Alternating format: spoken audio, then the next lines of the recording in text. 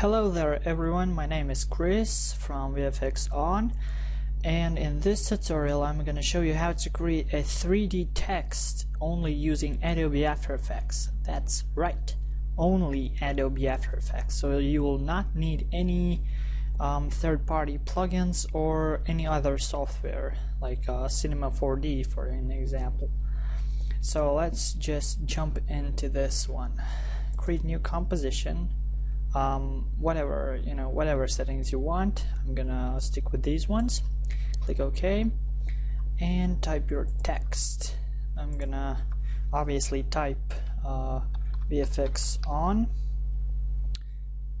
I have changed the color to something you may see, so I'm gonna use black. The color does not matter on your text, so you can just stick with the white one. I'm putting a black one so you can see what I typed.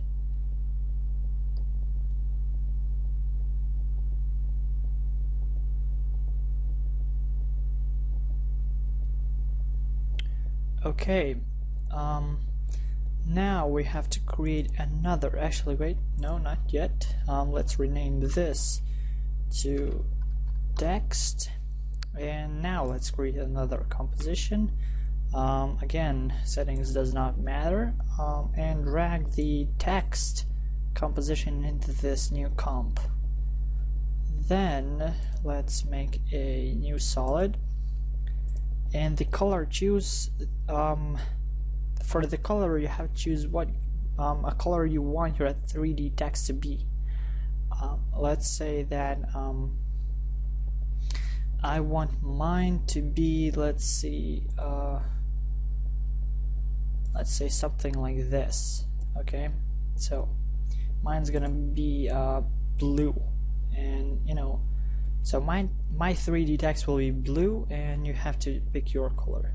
Then click OK. We can uncheck this, and now go to Effects, Simulation, and pick shader. Don't worry, the shader effects is already by default inside the Adobe After Effects, although I don't know if it was in like CS3, CS4 and other versions, but I hope it is, because right now I'm using Adobe CS6.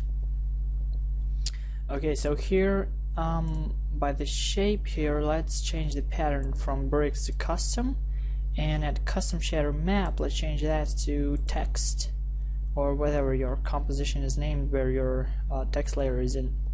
Then go here at force, change its strength to 0, also do the same for force 2, strength to 0, and by the physics we have changed the gravity also to 0.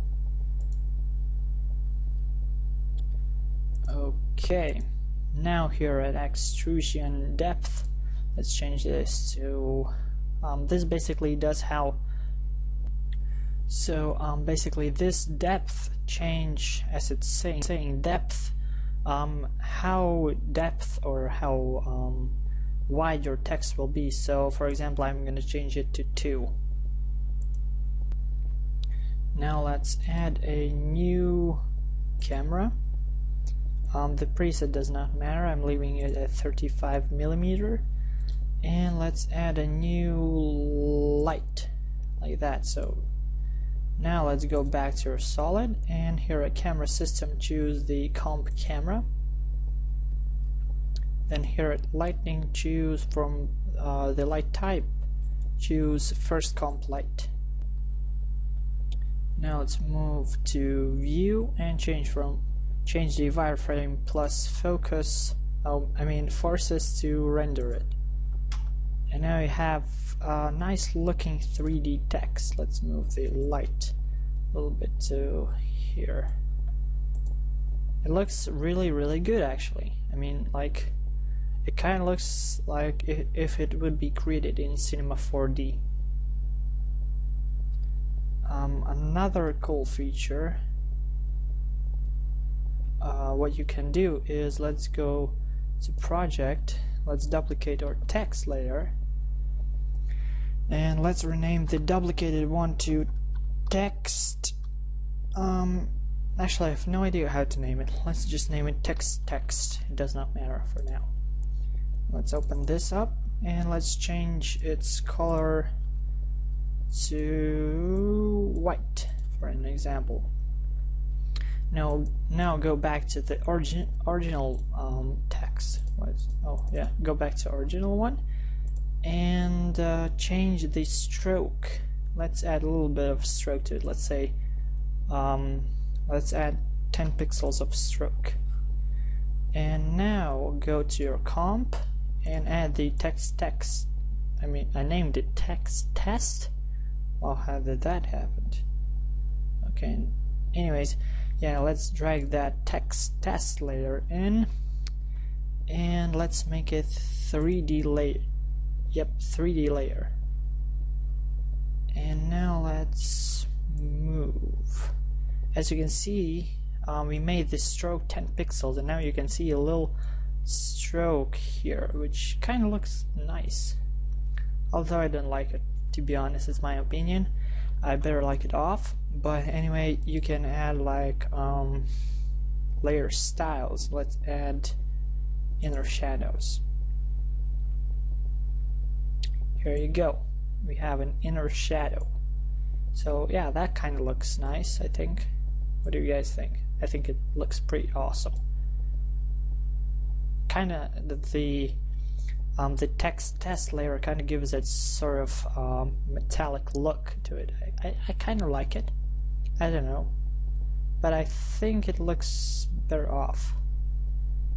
With off, for me, it kind of reminds me of the Nickelodeon kids channel. I think it kind of, if it would be like orange, it would kind of look like that. So yeah, this was a basic, fast tutorial on VFXON, and I hope you like it. And if you really like it, and I know you do, then click that subscribe button, click the nice thumbs up button, ignore the thumbs down button. It does not exist, just ignore it. Click the thumbs up. Also, please leave a comment down below. If you have any questions to the tutorial, or if you have any suggestions, or whatsoever, just type something down there so I have something to read when I'm going to bed. Yeah, favorite and share if you like, so your friends can watch this awesome tutorial also. So yeah, see you guys next time. Bye.